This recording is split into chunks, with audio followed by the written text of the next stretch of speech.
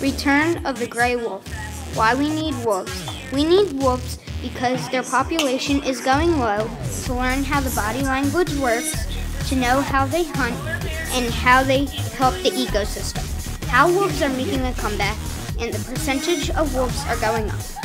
The wolf population is going low because wolves are attacking the Europeans' cattle and sheep.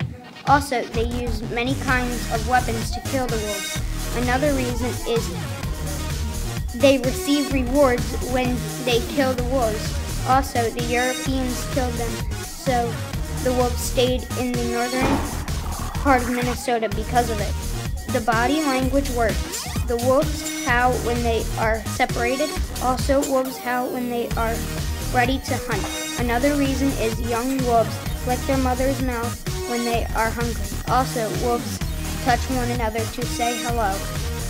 They how the wolves hunt. The wolves hunt by using its nose to smell weaknesses in its prey. Also, they smell pressure in its prey. Also, wolves pick the weakest animals to attack.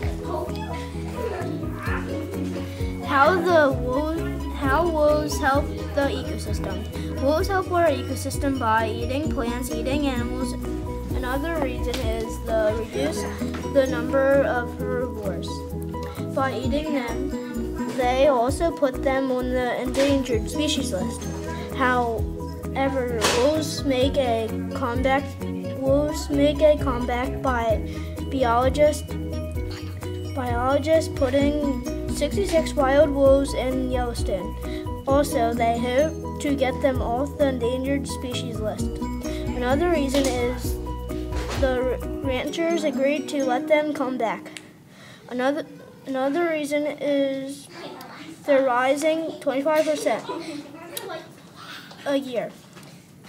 Also, there are about 1,500 wolves in Yellowstone Park. Another reason is some groups keep them on the endangered list. This is why we need wolves.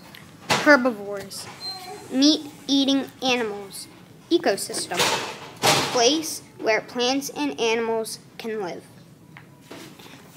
And there is also endangered, a risk of dying out.